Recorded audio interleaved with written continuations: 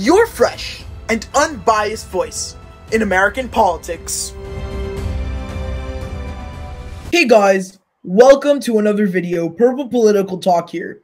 In today's video, we're going to be taking a look at the 538 forecast for the final time this election season, and we're going to be taking a look at what 538 and Nate Silver project at this time for this election by chances of winning and individual states, and who do they think is going to be the next president of the United States. So before we begin, please remember to like, subscribe, and turn on post notifications to be up to date with our latest content. I would also like to announce that tomorrow at 7 p.m. Eastern Time, we will be going live for Election Day. So let's get started. So at this point in time, we have this 538 forecast, which is, at this point in time, you could say one of the best ones out there when it comes to this election. And they provide a lot of the data, and they have a prediction. And it's based a lot on the data that we do have. So traditionally, since it's like this close to the election is in less than 24 hours. I mean, people are going to be voting, and within more than a day, we're going to be getting some results, early results maybe late, and we might even know tomorrow who's going to win the election. However, so this data means that it's probably going to be very, very likely of replicating of what's going to happen. Keep in mind, in 2016, the data was wrong. So you have to keep that in mind and take this with a grain of salt. However, since this is the last time we're seeing this forecast, it's crucial to understand that this is actually a real possibility of going to happen when it comes to the election. So at this point in time, Biden is favored to win the election.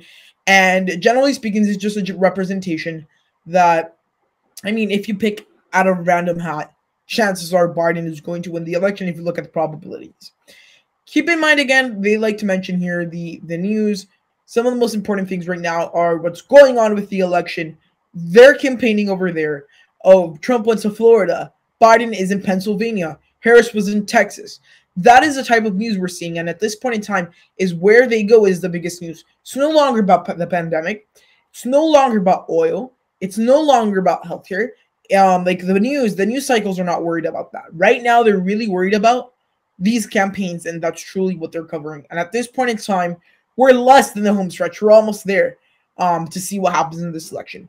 And generally speaking, I mean, Biden is doing extremely well. 89 to 100, 89 and 100 to Donald Trump's 10 and 100. So 10% chance versus Biden's 89% chance, with, of course, that 1% chance of an electoral college tie happening, which at this point is definitely a possibility. So what does this mean? So this essentially is, out of every time they simulated the election with their extensive forecasting tools, they take into account polls, they take into account historical voter trends, voter turnout, all those different things. All that together gives them 40,000 possible results. Out of those 40,000 results, Biden is the victor.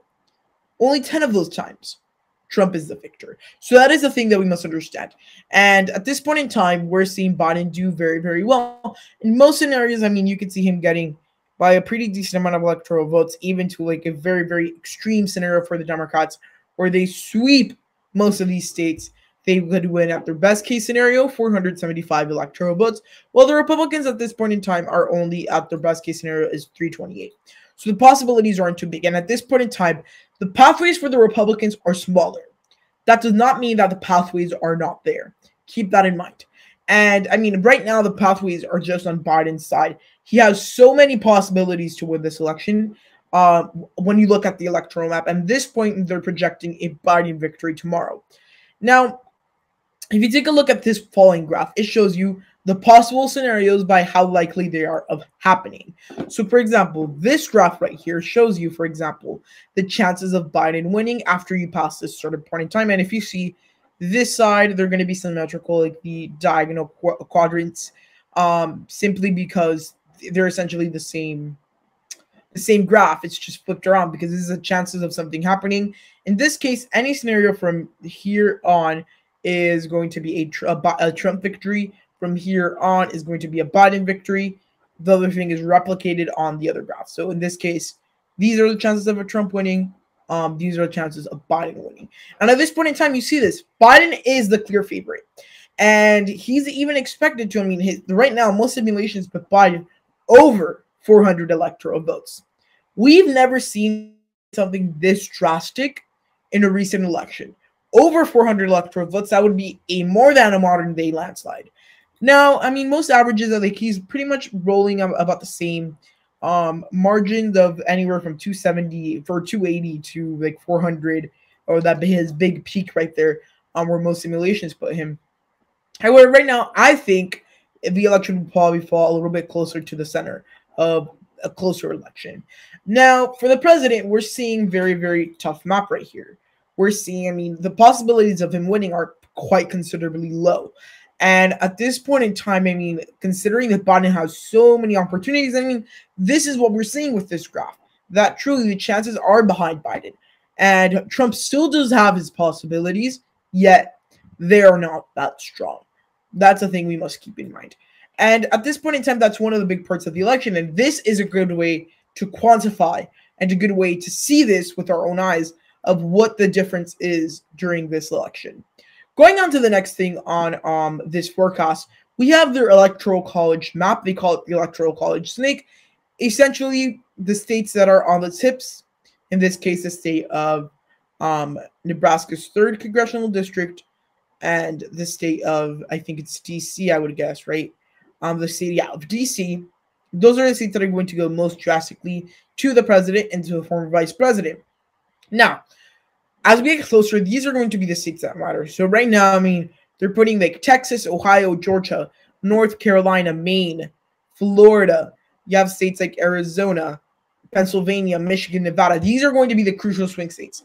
And at this point, Biden is winning, because at this point, they have Biden winning in Wisconsin by a considerable margin. They have Biden winning by almost 10 points. Michigan, again, pretty considerable margin, almost like 7 to 8 points. Nevada, they have Biden up by 6 points. In Pennsylvania, they have Biden up by 5. In Arizona, they have Biden up by 3. In Florida, they have Biden up by 1.5. In North Carolina, they have Biden up by, again, 1.5, about, or 2%. Georgia right now, very, very tight. I mean, Trump is losing in Georgia by 1%, and Trump's only winning in Ohio by 0.6%. I think this is a lot more left-leaning than my prediction would be. This prediction, I think, falls a little bit more in giving a lot of credit to Biden. I think Biden would probably lose out of this map right here. We have Georgia. He'd probably lose there, and he's probably going to lose Florida. North Carolina is on the fence, going to be the closest state. However, at this point in time, we're looking at a Biden victory if we take a look at these numbers. So, I mean, just take a look at Donald Trump to win. We need to win Georgia, North Carolina, Maine, Florida, Arizona, and Pennsylvania. It's not impossible considering how much he's been campaigning.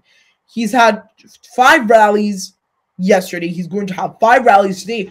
It's a lot of excitement. It's a lot of movement of voters. And in those states especially, I mean, he went yesterday to Georgia. He went yesterday to North Carolina. He was yesterday in Florida. They sent surrogates to Arizona. He was going to Pennsylvania and Wisconsin today. So at this point in time, it's not impossible for President Trump. However, they give him an unlikely chance of victory. Now, here is the most interesting thing about this forecast. It shows us how this election has changed since the beginning of this forecast. This forecast was launched June 7th of 2020, which was about when we started to get into the big George Floyd movement. We saw him die during that point in time when a lot of those attacks considering that came out. He did pretty constant. The election was pretty constantly going at the same peak. However, after the first presidential debate, we saw the president completely take a dive and went from having a 25% chance to having a less than, 10% chance at this point. Now, as we get closer to political events, the chances of winning is going to be more clear, and it's going to go up definitely for the person they expect to win. However, for the president, we're seeing some sort of movements which are not the most encouraging, to say the least. Now, taking a look at this on the electoral vote count, right now, if you take a look at this, Biden 349, they're expecting Trump 189 again. Very strong numbers right now for the former vice president. There's very small chance this election probably could go to Trump. There's only like a very slim possibility, and it has to be right there in the middle. It has to be very precise. Is it impossible, like I've been thinking throughout this whole video? No. However, it is unlikely.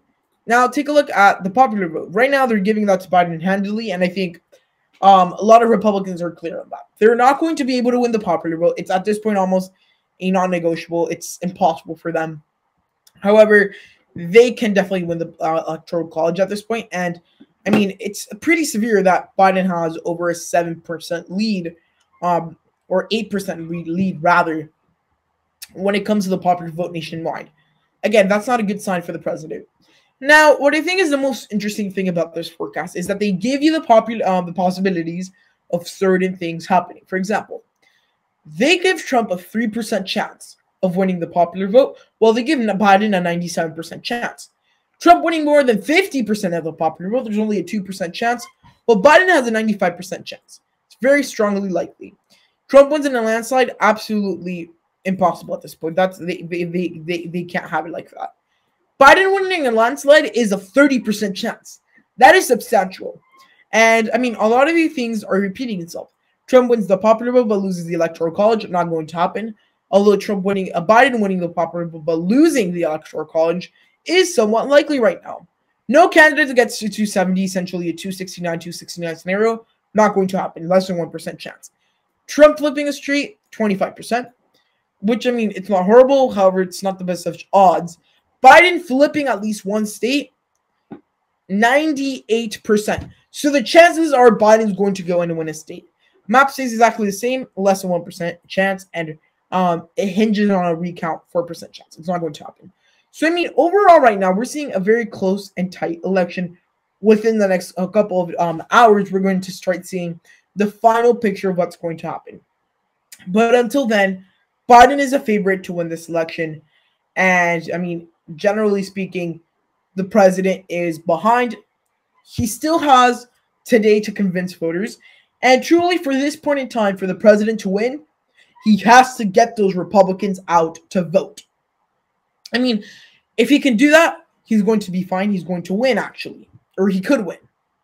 And if Republicans can exceed voter turnout, they're going to be fine. However, at this point, it's looking like the Democrats have a very strong election, and truly tomorrow is going to be the real thing. We're no longer dealing with polls. We're no longer dealing with forecasts. We're dealing with the actual results. And tomorrow, it's going to become very, very clear who's going to be winning this presidential election. So guys, I hope you enjoyed the video. If so, please give it a huge thumbs up, like, subscribe, and turn on post notifications to be up to date with our latest content. Please remember to stay tuned for tomorrow's live stream on election night. Very big thing that you guys can't miss up.